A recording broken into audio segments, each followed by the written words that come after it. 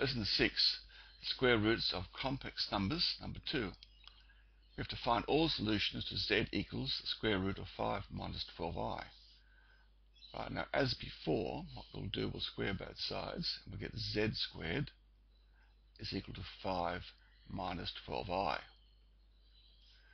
We'll let z equal a plus ib, so z squared equals a plus ib all squared, and as before we get a squared minus b squared plus 2abi.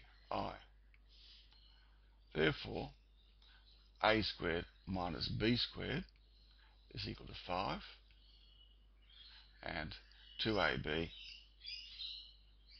is equal to the minus 12. And this becomes ab equals negative 6. Equation 1, equation 2.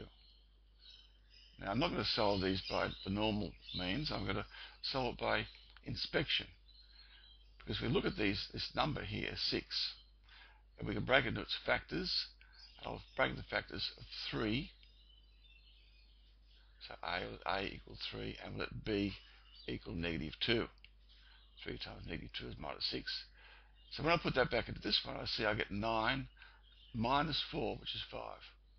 But also I could have written that as a equals negative 3 and b equals 2. That will also work. And remember, we'll only ever have 2 solutions.